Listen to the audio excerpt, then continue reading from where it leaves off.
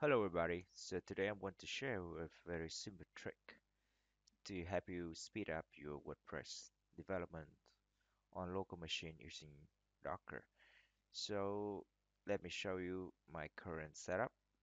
This is the local site, and if I click on reload, you see that it is this spinner just keeps spinning and very slow. And I can't stand that kind of speed, so let me show you my Docker file. So let me increase. So you see that the problem is I use volume here. I volume mounted to a local path here, both the WordPress site and the database. So the thing is, the idea is we will not use this. Instead, we use a volume. So I'm going to copy the data here inside a volume. So hopefully the speed will be better. So let's get started. So I'm going to remove this. Let me show you. So we like have services and volumes. That would be, I know, DB and WordPress, something like that. And we're going to comment this. I'm going to comment this and comment this. And you see that the volumes now would be uh, hmm, this is WordPress, and again that would be app, and DB here would be DB, and also var lib MySQL. Sorry, var lib MySQL. Oh, I have two var, so that's it. That is all I need to do. So I'm going to up the sites again, see if there's any error. Docker compose up dash d. Oh, should be on the right. Oh, sorry. Wait, this and this. And again, let's try that. It's not a mapping. Oh, I'm sorry. What now? What now? DB. Oh, sorry. So we got this thing correct, but this one, that's it. Sorry. Up again. Hopefully there's no problem. And you see that. Let's see the site. So you see is on edit. So I'm going to open my Firefox browser.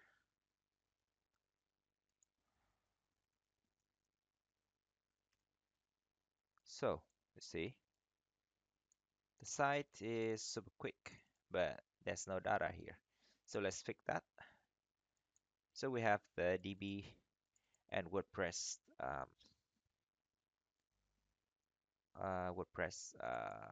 volumes here. So my current data is here. So we need to copy that into the container. So how do we do that?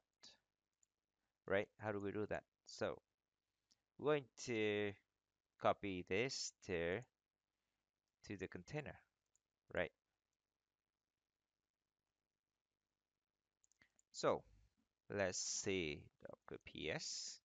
I have a few images here, but this is the .p and this is the database. So I'm going to navigate to the current folder, cd d data deb WordPress and main. I think this is all thing in the WordPress site.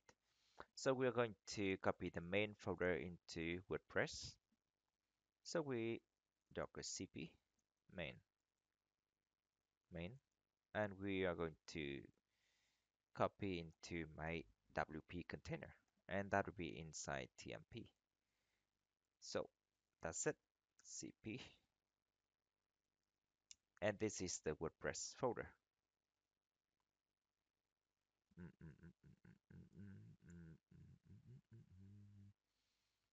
It may take a while because there are many files, and especially I have Git inside this, so there are many files. It may take a while. Okay, wow, too slow, too slow. Let's see if it takes too long. I'm going to pause the video and cut the part so you don't have to wait for too long. We are going to also copy the database. The database. No worries, no worries. Wow. So I'm going to pause the video here and go back until the copy is done.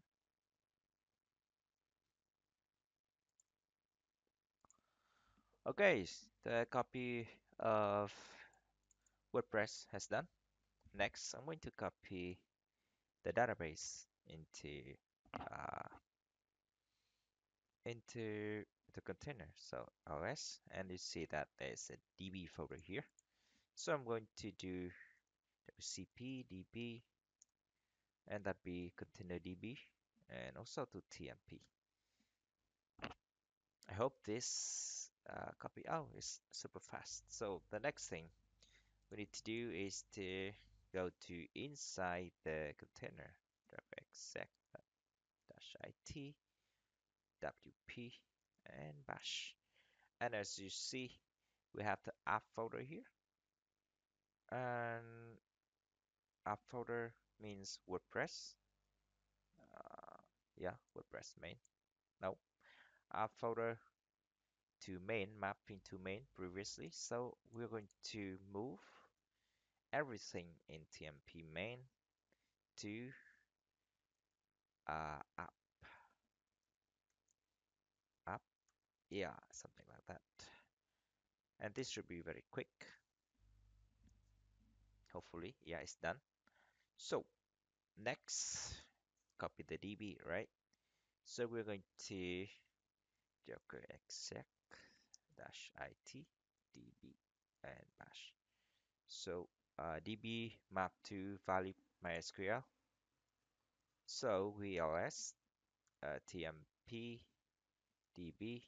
You see that all the databases are here. So again, mv tmp db and for like MySQL, something like that. Wow.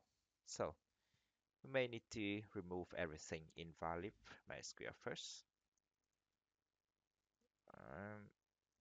For MySQL start and run the MV again. And no problem, we ls for leave MySQL. Oh, what's the problem? Oh, it seems we deleted the other files. No worry, let's delete that again and copy the folder again. No worries. So docker cp, yeah, this is the command. Okay, docker exec -it db bash and tmp db. Okay, everything's good. So with mv again, mv, make sure the current var lib MySQL is empty. So we mv, yeah, that's it. Everything is fine. We exit. Now we are going to run the containers again. Docker compose of -d, and we're going to, oh, let's down first. Okay. Okay. So we're going to docker compose Alt, sorry, compose Alt dash D. And let's let's check this out. So reload that. Hopefully we have the WordPress site. And I don't know about you, but the site loads super fast now compared to the previous site. Oh, 404. No problem. Going to the admin site. I think we need to update the permalink, and that is admin. This site, my local site. But okay, let's update the permalink. Wow, still permalink. Yeah, first name. Update that and go to check the site again. Wow, it's super fast, right? And this is not a 404 anymore. So you see that the page is loaded very fast now. So hopefully this helps you with the, the new site, your with the speed on your site, your development site. Yeah, I think this is acceptable. So the point is move all the data inside the container, and your Docker development environment will be much faster than you mount the data back. So let me show you the new setup. This is the volume.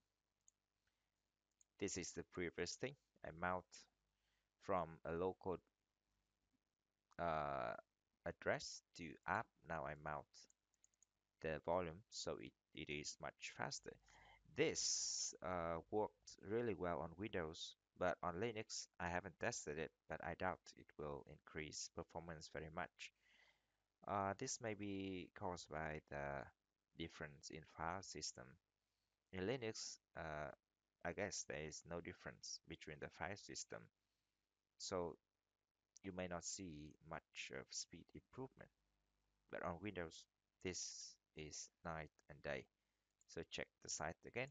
This is, whoa, very fast. And even reload is super fast. So thank you for watching. Hopefully this will help you with the site. And if you have questions, please leave in the comment section below. Thank you again for your attention.